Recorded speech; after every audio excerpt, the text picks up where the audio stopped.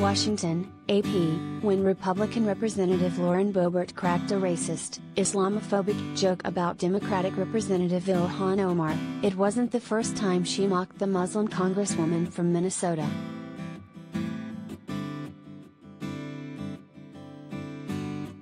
Boebert had derided Omar during a House floor debate last month, taunting the Somali-born, Muslim-American immigrant as a member of the jihad squad of liberal lawmakers.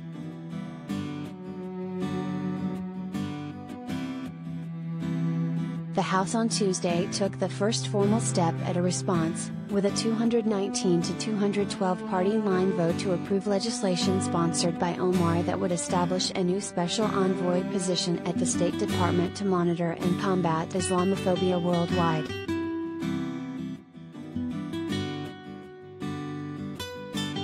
In introducing the debate, Representative James McGovern, the Democratic chairman of the House Rules Committee, cited surveys showing an uptick of anti-Muslim sentiment nationwide and around the world, and the need for an energetic U.S. response.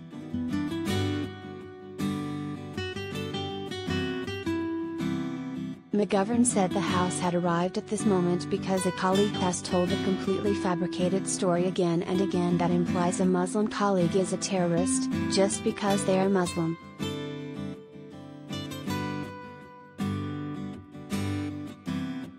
Those actions are a stain on this entire institution, he said, without naming Boebert, the freshman lawmaker from Colorado. This House is better than the worst actions of a few here.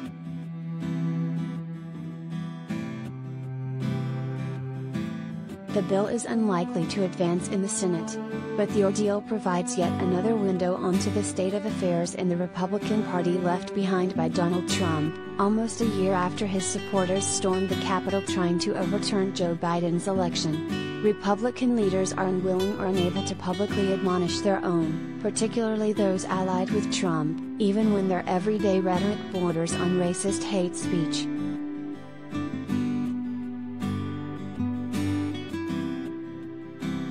Speaker Nancy Pelosi told reporters Tuesday's vote will not be the last word from the Democratic leaders on Boebert's behavior.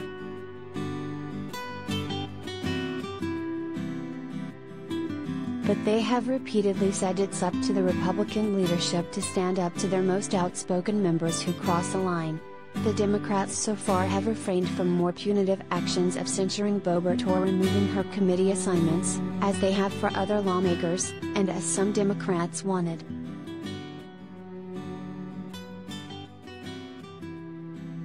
Representative Kevin McCarthy, the minority leader, has not signaled any further steps.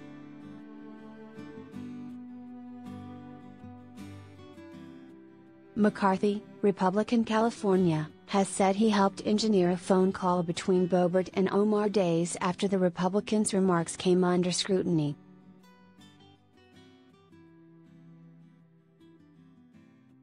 And before the call, he said Boebert had apologized.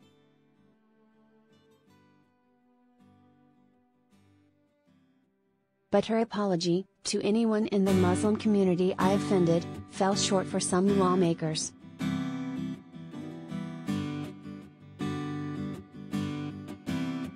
Rather than smoothing tensions, the call between Boebert and Omar ended abruptly. Boebert refused Omar's request for a public apology, and said Omar hung up on her. Omar said in a statement that she ended an unproductive call.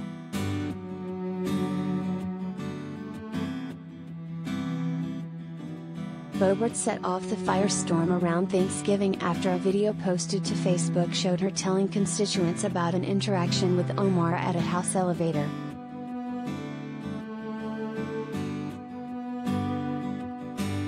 As she stepped on the elevator, Boebert said she spotted Omar. "Well, she doesn't have a backpack," Boebert recalled saying, an apparent reference to a suicide bomb. "We should be fine."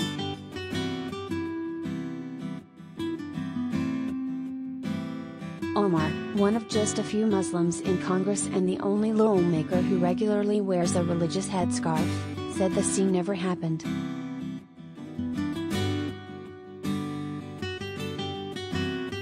It wasn't the first time Boebert, the conservative newcomer, has tested the rules of civility.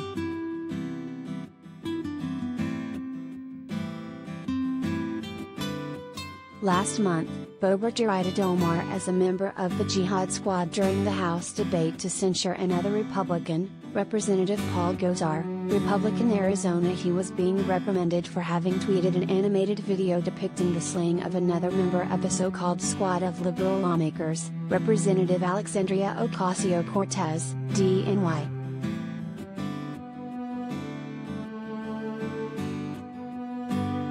Gosar, shortly after the censure vote, reposted the offensive video to his Twitter account.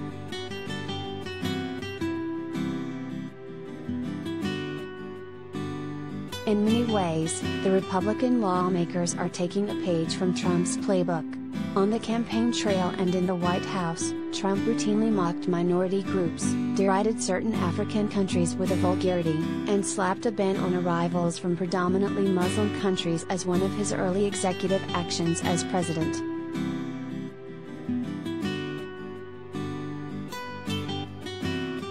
Omar, who arrived in the U.S. as a child and now serves on the House Foreign Affairs Committee, spoke during Tuesday's debate about the bill, saying that as a country founded on religious liberty, the U.S. must fight against religious persecution of Muslims and others worldwide.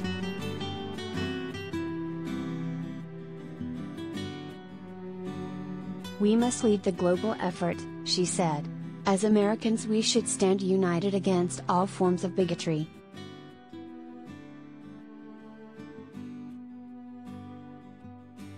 Republican opponents said the bill was too quickly produced, failed to fully define Islamophobia, and shouldn't provide special protections for Muslims separate from other religious groups.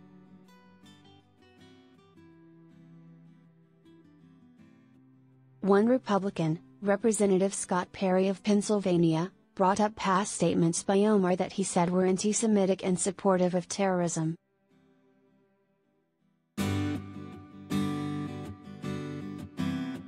Shortly after taking office in 2019, Omar, who has been critical of Israel, tweeted that some lawmakers are only supportive of the Jewish state for the fundraising money, a comment widely seen as a slur.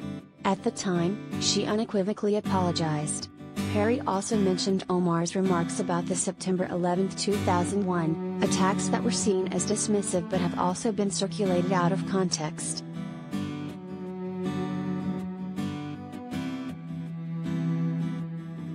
Democrats moved to strike Perry's comments from the record as violating House rules.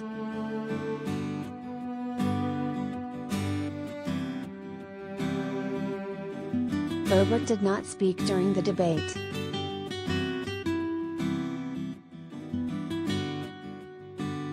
Representative Jan Schakowsky, DL, co-sponsor of the anti-Islamophobia bill, said of Omar, "She has been subjected to relentless attacks and horrifying threats not just from her fellow Americans, but even within the halls of Congress. And enough is enough."